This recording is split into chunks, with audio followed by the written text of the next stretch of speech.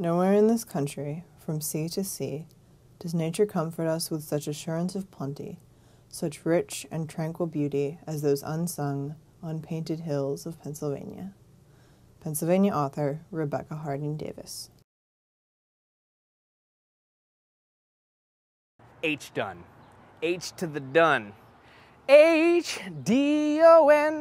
It's got many names, but Budget Travel calls it one of the coolest small towns in America because you can get a good cup of coffee, and in their words, we have more art galleries than country stores.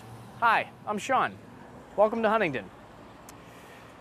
I'm going to be one of your guides today, one of 3 guides in fact, and we're going to be taking on a walking journey of downtown Huntingdon.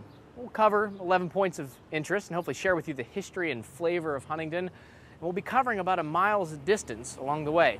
The tour should take about 90 minutes. Now we're at our first stop here on the corner of Washington and 6th Street. This is a gathering place, a place of gossip, if you will. And, well, while we're talking about gossip, did you know that Huntingdon's original name was Standing Stone? It's true. But we'll talk about that a little later at a different stop. For now, I want to talk to you about the town's founder, William Smith. He named it Huntingdon really to honor one of his benefactors. When someone sends you a gift, you generally send them a thank you card. Well, when the Countess of Huntingdon funds your expedition, it is common courtesy to name the town after her. Smith laid out Huntingdon about 9 years before our country's own independence. Giving cycle continues, and another man was honored from Huntingdon County by having a university named after him. He dropped a large chunk of change to start Purdue University. That's right, John Purdue was born in Huntingdon County in 1802 before his family moved westward. Now, John wasn't known for attending church himself, but he was well known for contributing to a lot of church programs. Speaking of which, you're standing across from the most Holy Trinity Catholic Church ever. Jesuit missionaries were sent to the area in colonial period. They were very interested in incorporating and evangelizing the Native Americans. They took an active interest in their native languages and culture. They even performed their first baptism here before William Smith even came to the area.